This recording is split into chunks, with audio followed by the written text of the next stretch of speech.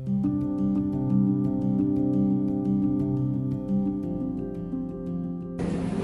I'm Dr. Siew from Radium Medical Aesthetics.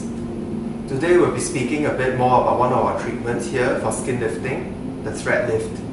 The thread lift is a non-invasive treatment which involves inserting threads under the skin to lift and reposition fat. There are a few different types of thread lifts we use. One of them is the Silhouette Soft Thread Lift. The Silhouette Soft Thread consists of a thread housed by a double needle.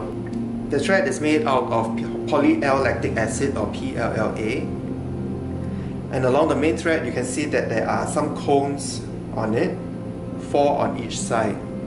The other type of thread that is commonly used is the PDO thread or the Korean thread. The PDO thread, in contrast to the Silhouette Soft, is a single cannula. So the thread is housed in one single blunt needle, and once inserted into the skin, we do not have to exit the skin again. The PDO thread is blue in color, and along the length there are tiny barbs. There are some big differences in how the different thread lifts are done. During a single procedure, usually more than one Silhouette Soft threads are inserted so that there is maximal hold in the skin.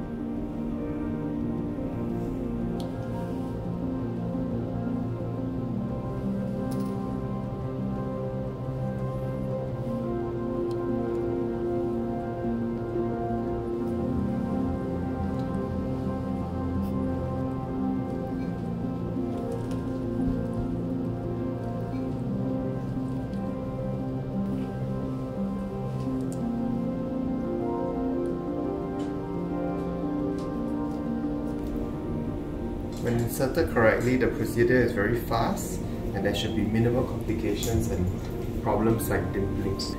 Once the threads are inserted, you can see that it's firmly embedded into the skin. Pulling on one end will not allow me to pull it out of the skin. The cones make sure that the threads sit very securely and they will not migrate later on. After insertion, we compress the skin in this way, and because the cones have hooked onto the skin and fat, we are able to reposition fat and lift skin. In the way here that you see on this piece of pork, where the skin actually dimples up in the middle. In the same process as in human skin, the skin lifts and repositions the way that your doctor will adjust it. In contrast to the Silhouette Soft Thread Lift, the PDO thread lift is often inserted in another way. Because there are no double needles, all we have to do is to insert the thread.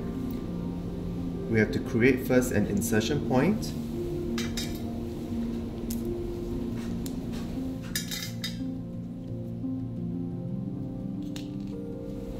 From that insertion point, the thread is inserted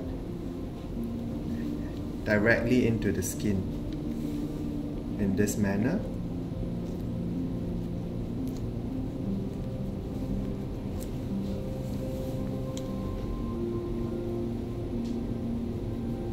Once the cannula is removed, the thread remains inside.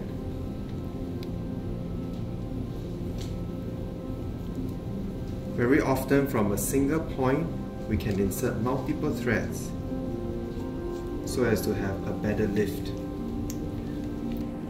And because there are barbs in the thread, it stays and anchors the skin. Very often 4 to 8 threads are needed per side, and as you can see, the skin is lifted and tightened manually after the procedure. So how do we choose the different type of thread lifts to use? It all depends on the skin type and what we're trying to achieve. As you can see from just now, Silhouette Soft compresses the skin towards the center, while the PDO thread pulls the skin towards one side. So we are all different, and you have to have a conversation with your doctor to decide which is the best for you. In some circumstances, your doctor may use a combination of both threads as well. It all depends on your lifestyle, what we're trying to achieve, and your medical needs. You see fantastic results of thread lifts on social media such as Instagram. Unfortunately, a lot of these are not true. Very often, these before-afters are taken right after the procedure, and it is not reflective of the final result of a thread lift. A thread lift gives only a mild to moderate lift and cannot replace a surgical facelift. There are other alternatives to threads for lifting the skin. Energy-based devices such as Altera are an excellent choice for lifting the skin as well. Also, very often, thread lifts are used in combination with fillers for a more holistic combination therapy. The fillers help to plump up the skin, while the threads help to lift and reposition sagging skin and fat. Okay?